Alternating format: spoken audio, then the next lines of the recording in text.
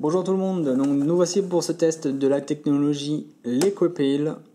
Liquipel, c'est le nom d'une société qui vient d'être créée en 2011 et c'est une toute nouvelle technologie qui a été présentée au dernier CES. C'est assez impressionnant car déjà de nombreuses vidéos sont sur YouTube et sur ce site officiel. Qu'est-ce que fait cette technologie? En clair, ça rend votre iPhone et d'autres appareils, d'autres smartphones water safe. Non pas waterproof, attention, mais water safe, c'est-à-dire ça résiste à tout. Toute éclaboussure d'eau, ça peut tomber dans l'eau entièrement, dans un bain, dans une piscine, à la mer, et votre iPhone n'aura rien. Il y a quelques instructions à suivre, après que l'iPhone ait subi cette transformation, si je puis dire. Vous allez voir, c'est assez dément. Cet été, je suis allé en Californie pour mes vacances, et évidemment, le siège social de cette société Liquipel se trouve en Californie et plus précisément à Santa Ana. Donc j'ai décidé d'y passer et donc on va voir tout ça en images et on revient en France pour ce test. Voilà, à tout de suite.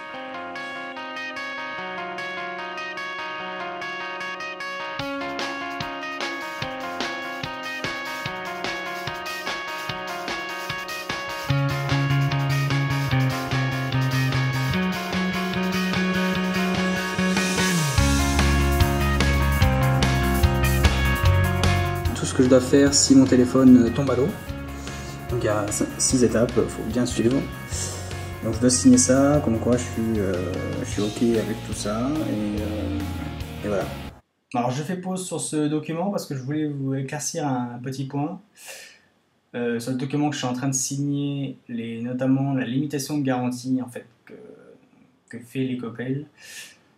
C'est-à-dire que Liquipel, la société, ne sera pas responsable en cas de dommages occasionnés sur l'appareil. C'est-à-dire qu'il ne faudra pas se retourner contre eux au cas où il y aurait un souci avec notre iPhone. Ils ne pourront pas réparer l'appareil.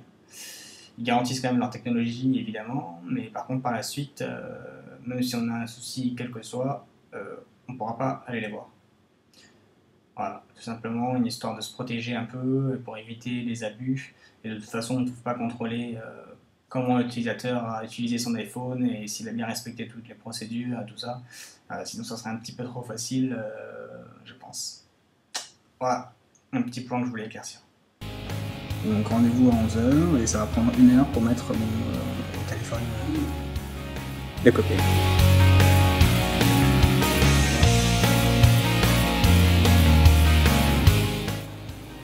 Donc voilà, 1 heure après, je suis de retour.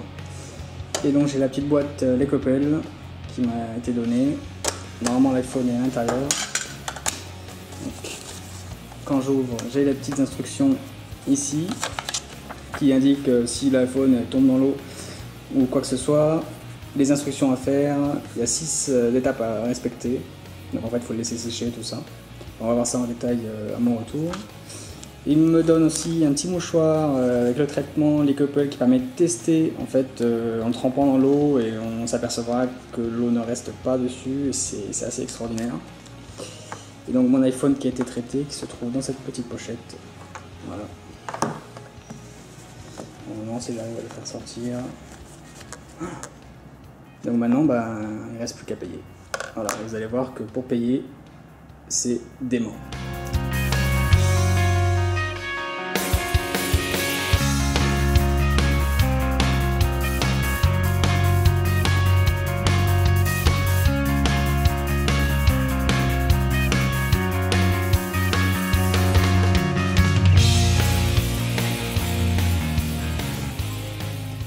Nous voici en France avec notre petit boîtier Liquipel en métal assez sympa. On va procéder au test tout de suite. On a 2 petits tests auparavant, puis on va tester l'iPhone trempé dans l'eau complètement. Donc c'est parti, on ouvre la boîte. Alors qu'est-ce qu'on tombe dessus en premier? Comme on avait vu tout à l'heure, on a notre petit guide qui explique en 6 étapes qu'est-ce qu'il faut faire en cas d'accident avec l'iPhone. Donc ils vous remercie d'avoir acheté le produit, enfin le service. Et il est bien précisé qu'en fait que Liquipel ne recommande pas que notre iPhone tombe dans l'eau ou rentre en contact avec aucun liquide. C'est uniquement en cas d'accident. C'est-à-dire qu'il ne faut pas le faire exprès, en fait. Hein. C'est-à-dire qu'il ne faut pas faire ce qu'on va faire là dans quelques minutes. En étape 1, il nous précise qu'on peut quand même passer un appel d'urgence, si c'était nécessaire, après que le téléphone soit tombé dans l'eau. Ensuite, d'enlever la batterie, si c'est possible, donc avec l'iPhone ça ne va pas être possible, et de l'éteindre pendant au moins 5 heures. En étape 2, de ne pas charger l'appareil pendant 24 heures. En étape 3, de ne pas secouer ou de souffler sur l'appareil en essayant d'enlever tout liquide. Il faut laisser en fait le liquide s'évaporer de lui-même. Ensuite, en étape 4, il faut prendre un petit coton-tige ou un tissu et essayer d'enlever au niveau des ports et des connecteurs le liquide visible. Puis en étape 5, il faut laisser l'appareil électronique, c'est-à-dire l'iPhone, en position debout afin que l'eau puisse s'écouler facilement. Puis en étape 6, aller sur Liquipel.com et raconter notre histoire, comment l'iPhone nous a sauvés. Voilà. Ensuite, qu'est-ce qu'on a là? On a le petit mouchoir de test qui nous est fourni, en fait. Donc, sur ce petit mouchoir, la technologie Liquipel a été appliquée. On peut mettre de l'eau et en fait, il va ressortir entièrement sec. On va tester ça de suite et ensuite, on va enchaîner avec le test sur l'iPhone. Voilà, à tout de suite. Donc, nous revoilà avec à ma gauche un mouchoir classique et à ma droite le mouchoir qui est traité. On va d'abord tester en premier lieu donc, le mouchoir classique, juste pour voir ce que ça fait. Hein, ça devrait prendre l'eau direct. Tac. Voilà. J'ai ma bouteille d'eau juste là. Donc on va verser de l'eau. Puis on va voir ce que ça fait.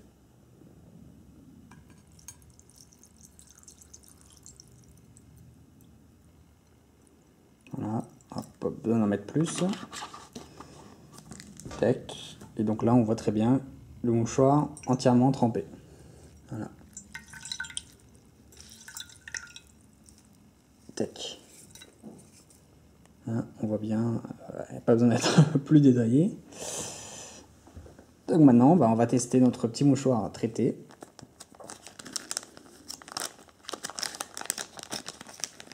Voilà.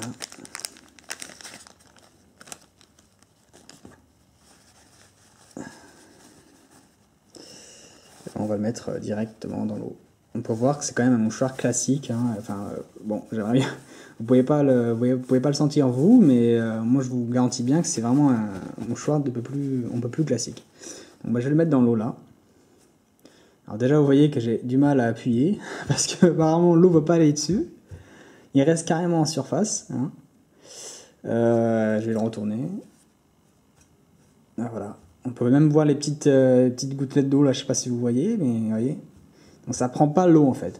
On va même rajouter de l'eau encore avec la bouteille pour vraiment voir. Ouh la merde. Ouais, ça gicle carrément, j'en ai partout. Voilà. Vous voyez, l'eau c'est l'eau coule, hein, je ne prends pas du tout. J'en ai mis un peu sur la nappe, mais bon. Et même ma nappe d'ailleurs, elle est un petit peu traitée en fait là-dessus. Et donc voilà, si j'en fais ça, tac. Et le tissu ressort entièrement sec. Il est sec de sec, il n'y a pas du tout humide. Voilà, quoi. Je peux me moucher dessus à l'infini, c'est un mouchoir infini. Voilà, tout simplement. Normalement, avec l'iPhone, ça va être pareil et on va tester de suite. Donc ce qu'on va faire avant, juste pour vous montrer quelque chose qui est assez impressionnant, on va mettre une petite goutte d'eau sur le dos de l'iPhone. Vous allez voir comment en fait la goutte d'eau roule dessus. C'est une expérience que vous pouvez faire également avec votre iPhone. Ça ne risque pas grand chose à partir du moment que vous absorbez après la goutte. Vous allez voir la différence qu'il y a entre ma goutte et la vôtre. Vous allez voir. Donc on va prendre un petit peu d'eau dans le verre. Voilà, ça j'en ai sur la pipette. Et on va mettre une goutte sur l'iPhone. Voilà, tac. Et là en fait on peut déjà voir la rondeur de la bille qu'il y a dessus. Hop, je vais essayer d'avancer au maximum. Et ce qu'on va faire, on va essayer un peu faire comme ça va faire comme un billard. On va essayer de faire rouler la bille dessus. Vous allez voir en fait comment elle glisse facilement. Voyez, hop. Et ça, c'est quelque chose que vous ne pouvez pas faire avec votre iPhone, qui n'est pas traité. En fait, l'eau va glisser un peu, va s'effondrer, on va dire, entre guillemets, sur l'iPhone. Et voilà. Tac. C'est assez impressionnant. Voilà. Alors, évitez de faire ce que j'ai fait à la fin, c'est-à-dire que votre goutte aille sur le côté comme ça, parce que bon, ça peut être... on ne sait jamais si ça rentre sur un connecteur. Essuyez simplement la goutte et puis voilà quoi. Donc maintenant, on va faire le test grandeur nature avec de l'eau à plein sur l'iPhone. A tout de suite. Et donc nous voici pour le test grandeur nature. Donc j'ai mon iPhone qui est là, qui est allumé. Tac. Hop, on va pas vous montrer le code. Bon. Donc voilà, ça marche tout bien. Tac, tac. Safari. Voilà. Tac. Donc ce qu'on va faire, on va brancher un peu de musique pour vous montrer que la musique fonctionne même avec de l'eau dessus. Et puis voilà, puis on va voir ce que ça donne. Donc musique. Tac. Je vais même brancher en fait sur les enceintes. Je vais mettre l'iPhone comme ça. J'ai mon petit connecteur qui est là. Hop, je vais mettre là. Voilà, ça fait même un peu de bruit. Et ben c'est parti.